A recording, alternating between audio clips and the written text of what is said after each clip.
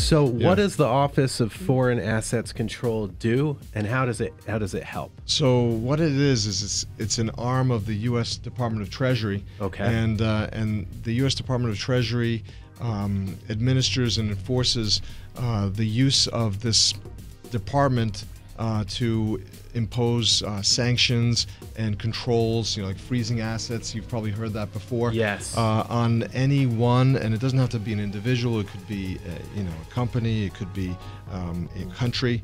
Yep. Anyone that has a potential interest against our foreign policy or our national security interests.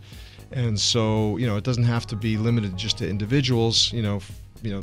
But generally the targeted countries that the search focuses on are targets from North Korea, from Cuba, from Iran, Ukraine, Russia, Syria, and it has to do with anything that's involved in terrorism or narcotic trafficking. Wow. And so the whole this whole process, this OFAC search, is done kind of behind the scenes. When somebody is borrowing money, for example, Yep.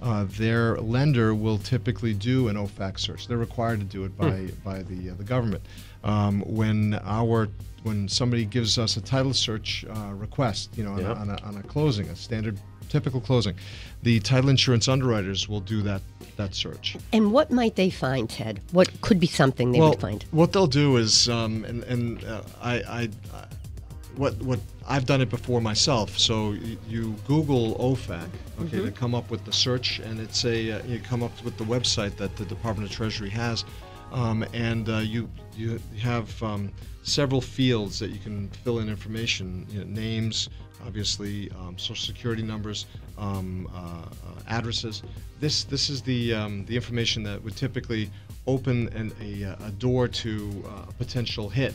And so if somebody comes up on this search, and you have to understand too that John Smith, for example, you might very easily come up with a hit because it's such a common name.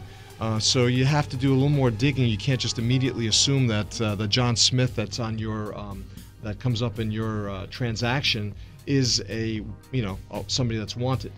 You got to do some further investigative work. But what it would potentially come up is that it would come up as a hit, and then you'd have to report it to the authorities. And if it is, what the goal is to freeze the asset. It's imposing a sanction so that the asset can't be used